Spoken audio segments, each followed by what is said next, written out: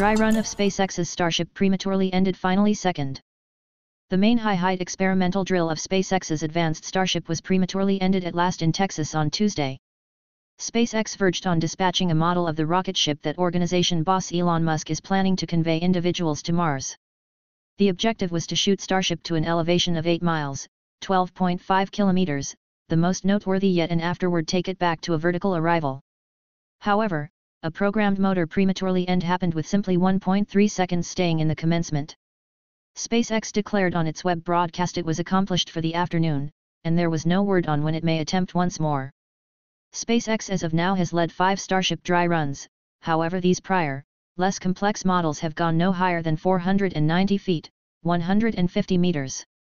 The hardened steel adaptation on the platform Tuesday was the first to highlight a nose cone, body folds and 3 Raptor motors. SpaceX has taken over Boca Chica in the far southeastern corner of Texas, close to the Mexican fringe, to construct and test its Starships. The organization means to utilize Starships, the upper stage on Super Heavy supporters, to convey gigantic satellites into space around Earth, and send individuals and freight to the Moon and Mars.